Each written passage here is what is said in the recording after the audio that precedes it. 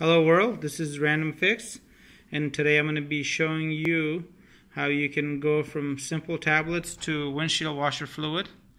And this is what I use. I've been using these for a while. A friend of mine introduced me to this, but it's for above 32 degree weather. Same thing as a store-bought, because it's just plain water. If you live in an area with bad water or very hard water with a lot of deposits, you may want to use distilled water. But basically, you drop in, buy a container from the store, get yourself these tablets, drop one in, add regular water, or add water first and drop in the tablet, and it makes you a whole gallon of windshield washer fluid. That works really well.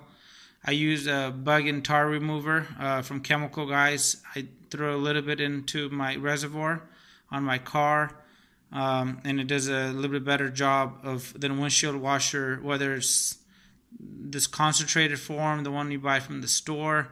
I would really recommend doing that if you do have that same issue as far as the bug splatter on your windshield.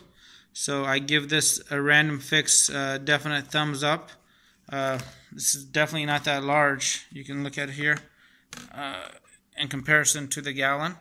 But this little stick of tablets makes 25 gallons. So Random Fix thumbs up for the windshield washer tablets. I'll have a link to the product in the video below, in the description below, as well as to the bug and tar remover. Have a great day.